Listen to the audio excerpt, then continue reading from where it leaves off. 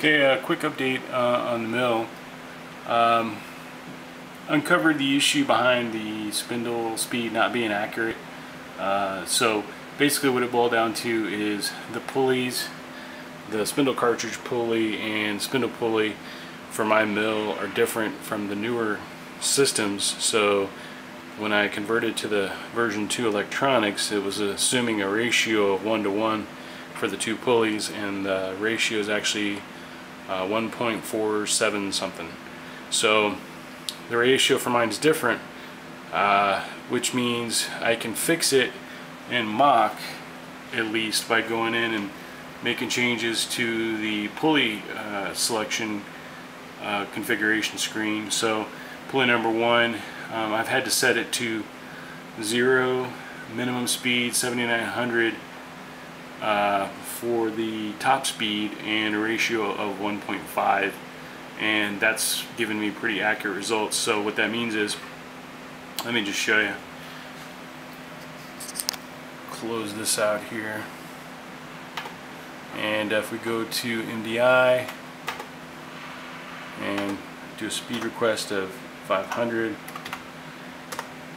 and M3,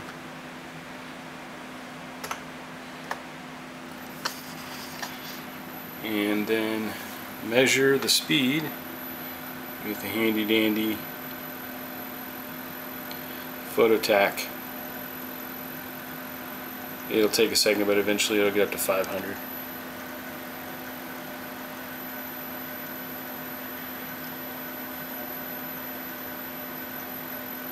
So basically that's how I got the spindle to be accurate. It's weird because, you know, the minimum speed's not really 0 and the top speed's not really 7900, but this configuration results in the spindle speed being accurate across the range. It seems to cap out. I guess an upshot of me having a different pulley ratio is that I get a different top speed. I think the normal top speed is like 5,000 RPM. This one will go up to like 6,500. In theory, I think it should actually go a little faster, but it seems to cap out at 6,500. You also notice the spindle's a lot more quiet than it was before. It's almost silent. And the only thing I did differently there was I slightly adjusted the motor mount. Really the belt that attaches the two spindle pulleys together. I moved the motor mount a little bit forward to take some tension off of the belt, and that resulted in a nice quiet operation. And I moved it just I pushed it all the way tight and then just moved it a very fraction of it. I don't know how far, but I just barely moved it a little bit forward to take some tension out of the belt, and now it's nice and quiet. So go ahead and request 1000 RPM here, and should get 1,000 here now. And again, nice quiet operation. So the mill's in a good enough situation where I can at least know that if I request a speed in Mach, then I'm going to get an accurate result at the spindle, and that's really all I need to start using the mill. The coolant motor on mine crapped out, so I don't have coolant for right now, but that's fine. I can use WD-40 until I get a new coolant pump in. You can see here on the control panel that it's not accurate, and that's because the ratio on the control panel is still 1:1. Phil's gonna send me some instructions on how to change that ratio so it's I guess 1 to 1.5, and once he does, then I should be good to go. So I guess it's technically a ratio of 1.5, but at any rate, once he gets me that ratio change for the control panel, then the manual mode speed selections will be correct too. Let me just show you real quick what it sounds like in theory at 6,000 RPM. So I'll do speed request here, S6000. Now I've noticed that the higher the speed you request, the longer it takes to come up to that speed. At the higher speeds, it takes a while to get there, but it does get there eventually. So even though it's like 5,800 right now, it'll eventually creep up to $6 grand. But it literally takes, you know, about a minute to get all the way up to speed. So that's 6,000 spindles, nice and quiet, sounds really good.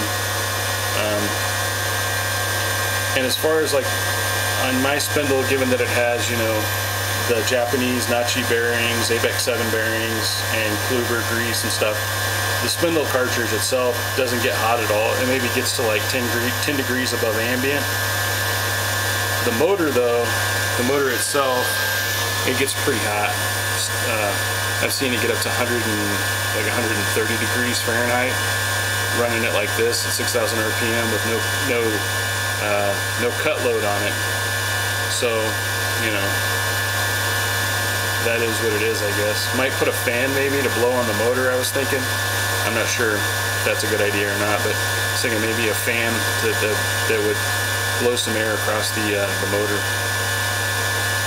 So yeah, there it is running at 6,000 RPM, and Phil gave me the option to switch to the 1-to-1 pulley ratio or leave it like this at 1.1, 1.5.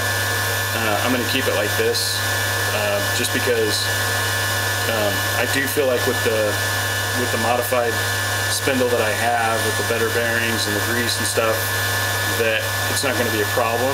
It may be a problem for the motor though, I guess, but I don't think it's going to be a problem with the temperature on the spindle.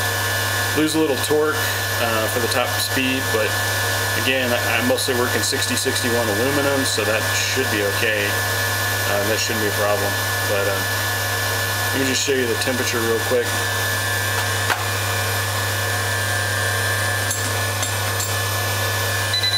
Probably not all the way up to temperature yet. Now it's pretty warm in here. I've got some tape on the spindle just because the thermometer doesn't work as well on reflective surfaces. So the tape's just to make the thermometer more accurate. So the spindle's reading 89. The ambient temperature's like, well, let's go see.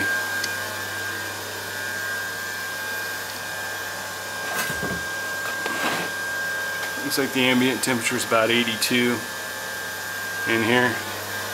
So right now it's just running, you know, maybe 6 to 8 degrees above ambient. And it'll get up, if you let it run for a while, it'll get up to like 10 degrees above ambient, but it kind of tapers off there. The motor though, that's a different story. It heats up pretty good. It'll eventually get up to like 130 degrees Fahrenheit. I'm not sure if that's going to be a problem or what. Honestly, at this point, I'd rather break the spindle sooner rather than later. Like if it's going to break, I want to know now, so I can figure out a plan to switch it to another technology, probably an AC motor with the VFD. So I'm not real worried about babying it anymore. If it's going to break, it's going to break, and I'm just going to get rid of it altogether. So, I mean, I'm not going to abuse it, but I'm not going to, you know, not run it because I'm afraid that it's going to break or something. If it's going to break, I want to know about it. So that's basically it. That's the update on the spindle, and now I'm going to actually try and use the machine to make a part, and maybe I'll make a video of that later.